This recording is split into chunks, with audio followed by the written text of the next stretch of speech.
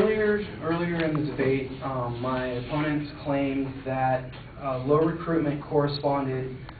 Recruitment was lower in, I believe, 1998 and 1999 when unemployment was low. The correlation between low recruitment and low unemployment shows that people do not want to be in the Army. So if our do not want to be in the military. So if our Army or if our military is a volunteer-based or is a volunteer-based organization, people don't want to be in it. They will not volunteer. The system will fail. They also claimed that. They also had claims that the Army was having better retention at this point. Tom Schenker from the New York Times reported that in 2005, more than a third of the West Point class of 2007 left active duty at the earliest possible moment after completing a 5-year obligation. Also, I have information here. Well, anyway, that particular point, or that shows that people may be staying in, but not the higher-ups. In fact, the people, where was it? I have it. Oh yes. In October of 2007.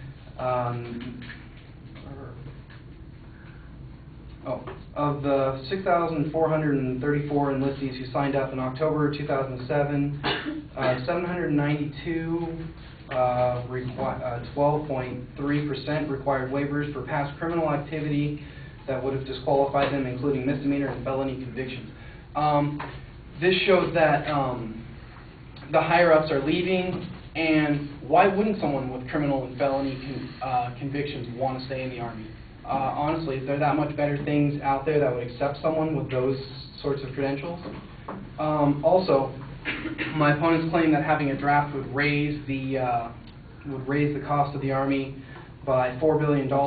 As I mentioned before, the military's budget is approximately $3 billion. In 2007, it was 2.799 trillion. In 2008, it jumped to 2.941 trillion. 4 billion is a little bit over 1% of that, and it jumped from 07 to 08 by gosh, it looks almost 200, almost by 200 million. So by 200 billion. So 4 billion is really not a significant increase to the cost of the Army.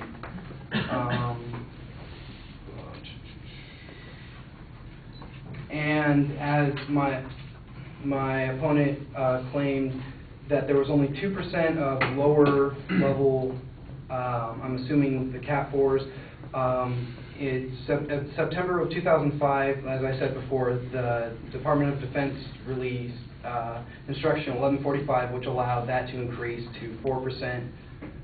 So, and it actually increased to, after that was released to about 12%.